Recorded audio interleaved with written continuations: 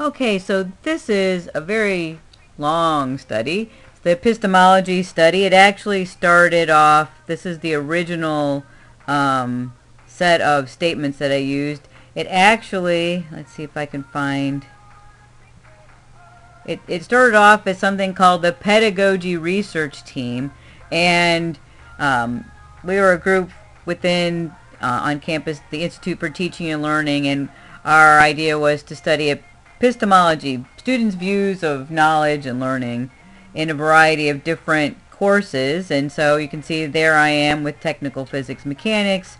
Janet Thompson teaches developmental math. She had basic math students.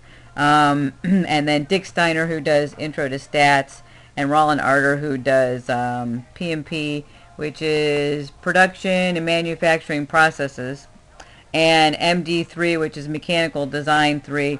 And when we initially did this study, it didn't turn out quite like we thought it might, and that had to do with the initial statements. So the initial statements actually came from a concourse that was drawn from a woman named Marlo Schomer. She created an epistemology survey, and we took that, and it's all color-coded. These were the categories that you got through our factor analysis, and we see that there were some associated with ability to learn, some that were associated with speed of learning, stability of knowledge, structure of knowledge, and it was actually a little difficult to find her actual survey because it kept changing with publications a little bit. And so I went and I compiled them all. They were also, I think it was in her dissertation. So we had 67 initial statements. And it's things like truth is unchanging. People who challenge authority are overconfident. And an expert is someone who is born smart in something. So we took that initially and we chose our Q sample.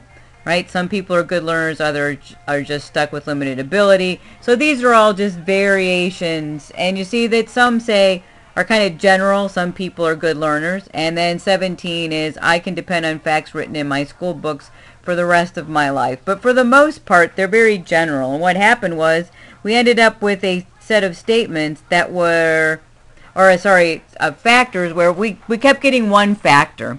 And what it really meant was that when students sorted, they didn't sort them based on their actual views, but instead on something that was more socially acceptable.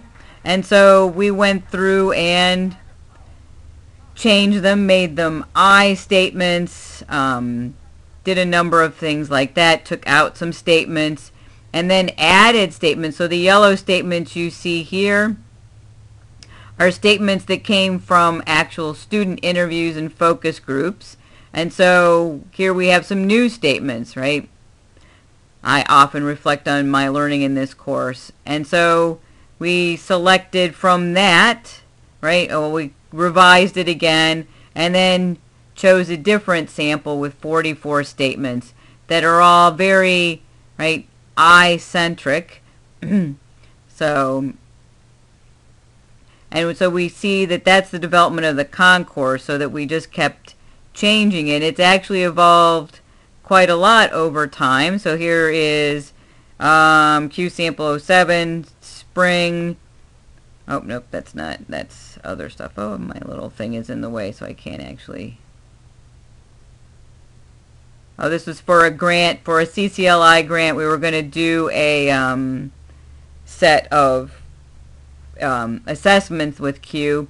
Here is, that's from the pilot of that. Here is, let's see, we'll keep going. Here it is, the fall of 2008 sort. And here I modified it a little bit to do a teacher workshop, so we had to change some statements so that it was specific for them. But you get a general idea of how a concourse and Q sample can evolve over time, hopefully.